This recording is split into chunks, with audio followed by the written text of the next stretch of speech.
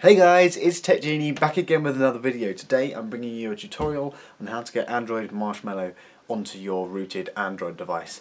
Now, I am back in this room. You can tell obviously we've still got the same setup going on here, but we haven't got the computer. That's because we've moved into another room over there. So if you haven't seen the setup tour for that, that is already up.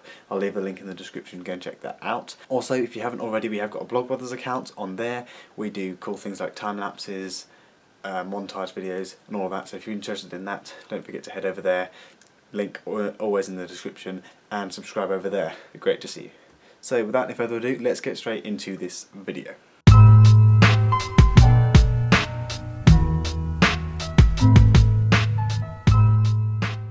Okay guys, so before we get into this video, there's a few things I want to mention. One, all the links to these downloads will be in the description. I'm not going to go through how to tell you how to download them on your phone.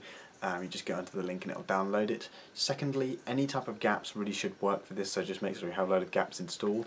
And thirdly, this will actually wipe everything you've got on your phone. So if you've got any apps you want to save, make sure you do a backup. If you want a video on how to do backups of your apps and your app data, let me know and I will do a video in the future. But that's basically all of the stuff you need to know before you do this.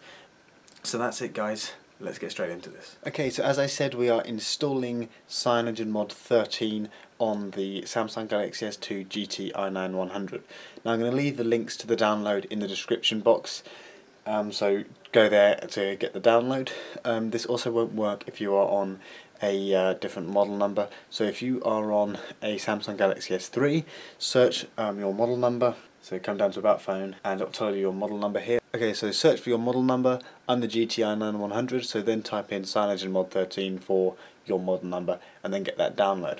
So what we do now is once we've downloaded it, we want to download it onto our external SD card. So I've done that, so I'm going to head and reboot into recovery. So you can either do it like I've done just there, alternatively you can shut your phone down, hold down the power button, home button and volume up buttons until your recovery mode appears. Now you do need to have a KitKat compatible Clockwork Mod recovery or TWRP recovery. Installing this will get rid of the ability for your phone to mount your SD card.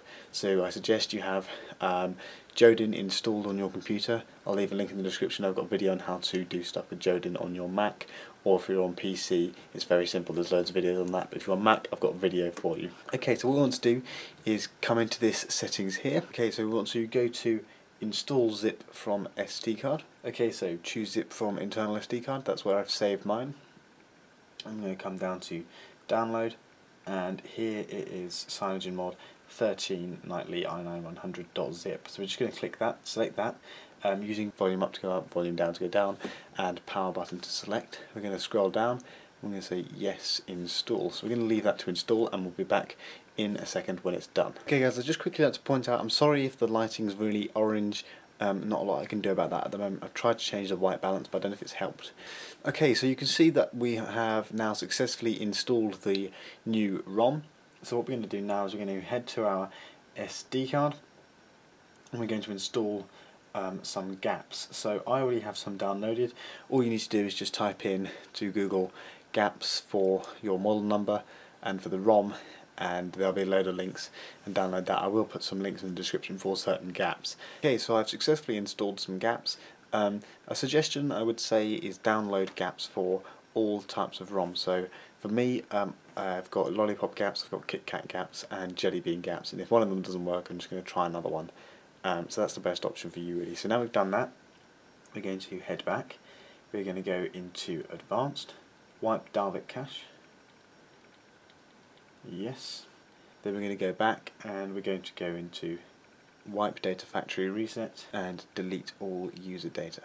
Okay, so once we've done all of that we want to just come down here and click on wipe cache partition. So again, power button to select, and then we're just going to scroll down and say yes, wipe cache. Okay, so we are now complete and we are ready to reboot system. So we're just going to click reboot system now. And then yes, if you get that. Okay, because this is a new version of Android, it's a new ROM, you're basically putting a new operating system on your phone, it's going to take a lot longer to boot up. Then has to go through the process of installing all of your gaps onto your phone. So Don't be too alarmed if this takes too long to complete. I will be back once it is done. Okay, so it is now finished installing the ROM and rebooting. This is what we're kind of greeted with. Yours should be very similar when you come back in. So you can just select your language and then continue to set up your phone as you normally would. So I'm getting errors saying Google Account Manager stopped. If you have errors like that, usually what it means is your ROM hasn't installed properly. So you want to do something like just go back into recovery, format your system, and then reinstall the ROM from scratch. Okay, so if you're wondering why I'm now wearing a different shirt in a different room, it's because the camera battery ran out, so I'm filming the final part of that video that I was just filming. So we've now installed the new ROM, and this is basically what it looks like. So it's basically like Android Lollipop, same thing in the lock screen, just the icons are ever so slightly different. So I'm just going to give you a quick walk through what it looks like now.